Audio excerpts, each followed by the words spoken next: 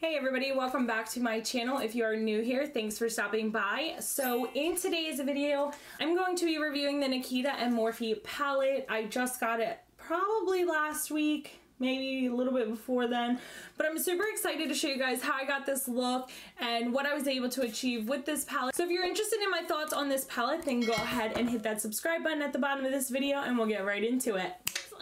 Alright guys, so I have you zoomed in so you're able to see the look I'm going to be doing. I don't quite know what look I'm going to be doing yet. If you can see, my face does look a little bit better than it did the other day. In my video, like, it looked like I just had like, I don't know, it was just a hot mess, but it looks better. My lighting is better. I'm trying to work on my studio lighting and like what's best. The only problem is now I feel like I have a shadow, if that makes sense, like you can see all that. So I don't know, I'm gonna figure it out. I'll work it out, it'll work out, we'll figure it out. But we're getting into the new Morphe and Nikita palette. So this palette comes with lots of colors, as you can see. You do have down here just like more of your muted, nudie, corally light colors with some regular shimmers, and then up here you start to get a little bit more funky with some blues and some purples, and then you have your silvers and whites. Then we get up here to this hot row of pink, purples, violets. Then we got this green, which I'm super excited about, but I really don't know how I'm going to innovate that into my makeup. I just don't know, but I want to try to use colors today. And then we have just our dark shimmering colors here, and then this pressed glitter, which is bomb. Please excuse my nails, they look atrocious. Now we're going to go in with a look. First, music. Music made you look. Okay. I need to get it together today. I don't know what I want to do. I am gonna go and put some random I'm going to go in with Shapeshifter. Yeah, nope.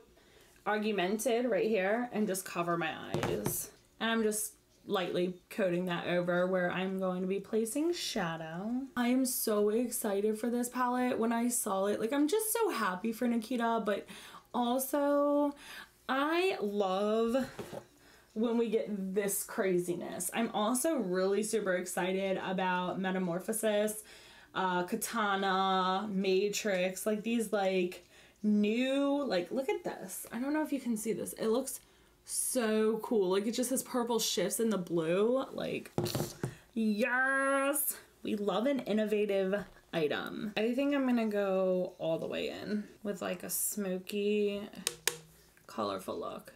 So I'm going in with Nikita, which is just that hot pink. And I'm going to place that on my outer corners. We're going to go crazy. I think I'm going to go super bold with this look. And if you guys want to see a more muted, nude look, then go ahead and comment below and I will obviously get you guys one of those out. So it definitely doesn't come off as bright as it does in the palette and with the swatch. But it's definitely buildable. There's not a crap ton of fallout, which is nice. So I'm gonna show you guys, I did a video about eyeshadow fixes. I'm gonna actually show you with this one, like, see how crazy this is? Like, it's not sharp at all. That's what I meant in that video, I'll link it right here, that I like cut it with concealer. So I will just go crazy. So it's all the way out here. So I know I have the color placed the way I want it. But go check that video out and you'll know what I'm talking about. I think I'm going to go in with ABG, which is this light pink purple, and see how that works out. If it looks too pink, then I'm for sure going to go back in and use the darker purple. Bing, bing.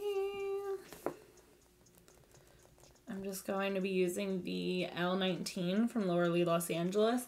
Yep, not purple enough. Not purple enough! It's too pink. So I'm going to go in with Mama Dragon, which is the darker purple right next to it. Speaking of Laura Lee Los Angeles, I am waiting patiently for my Nudie 2 palette. I like that better.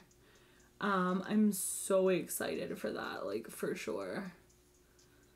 And so basically I placed that Mama Dragun right in the middle over, and I'm blending it with that pink. So I'm waiting on the Lordly Los Angeles palette, and I'm also waiting on, I'm gonna go into Sakura, which is that light pink. I'm also waiting on the Manny MUA, the new Eternal Eclipse, maybe? I don't remember what it's called, but this color here. And I'm going to review both of those, so. I don't know what I was trying to say there. Like, I was just like, ugh. But yeah, so I'm waiting for those two palettes to come in. I'm super excited about that. So I'm just going back in with Mama Dragun and just placing it so I have lots of color. Don't worry about how sharp this is up here. I'm going to blend it out. Don't you worry. All right, so I'm gonna go in with ABS and Sakura. So ABS, Sakura, and I'm gonna mix them. And we'll show love. And I'm gonna blend this. I don't know what I'm doing here. Okay, so I think I'm in between using this blue and this green. Alright, so I'm going in with P. Louise base before I decide which one I'm doing, because I still don't know, and I'm gonna cut a sharp crease. Alright, so see how high I'm going? I really want that color that I'm about to place to really stand out, so I went way above my crease. If you look, my crease is right here. The reason I'm going way above, as we all know, is because I'm going to make my eyes look bigger than they are. And if this ever happens, like, see, I got some of the concealer over here, I'm just gonna cover it with purple. It'll be totally fine. I have to decide if I want light blue or teal. I think I'm gonna go teal. The teal is really screaming my name here. I don't know that I would have liked the green. So the teal is Rasengan? I don't know. But it's this teal color right here.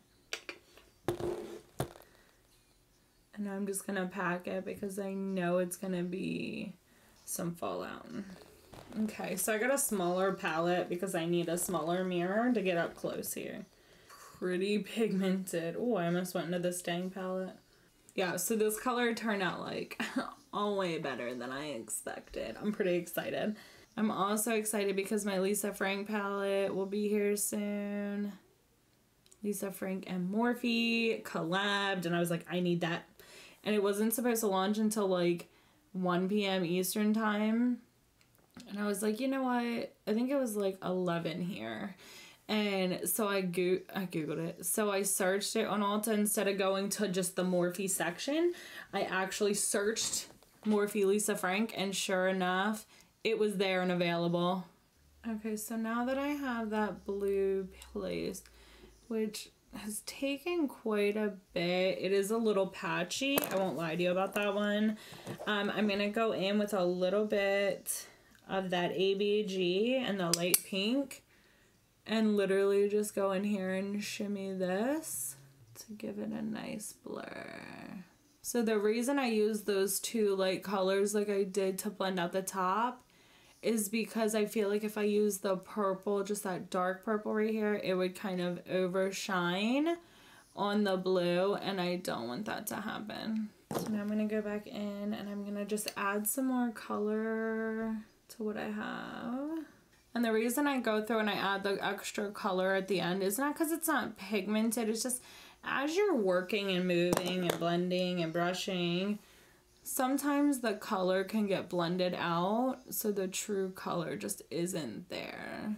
So I just like to make sure it looks as pretty as it does. Looks so good, guys. Guys, like for real, it does. I'm excited. Okay, I think I'm gonna go a little extra. I think I'm gonna do it. I'm gonna do it. You'll see. All right, so I'm going in with that P. Louise base, and I'm going to draw a line. And I'm gonna add that super bright green to it. I don't like that one for that.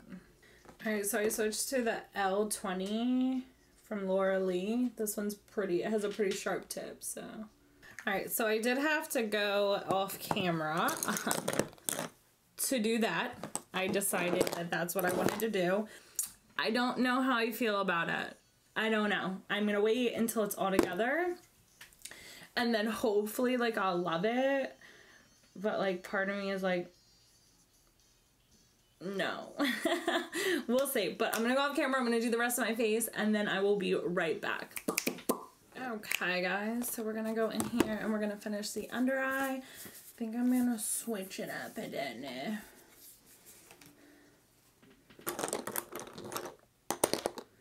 So I think I'm gonna go in with ABG, which is that in-between pink purple. Now my nails look really gross. Let's go almost all the way over. I just feel like that looks a lot better than a hot pink under there. And it really goes with everything. Okay. Baby. Okay, so for that bottom part, I think I'm gonna go in with that lime green that I did the liner with, just to give it more of a pop, which is Shigo. Oh, like that. Alright, so I'm trying to get that color of the green. It's just not coming out as green as I thought it would.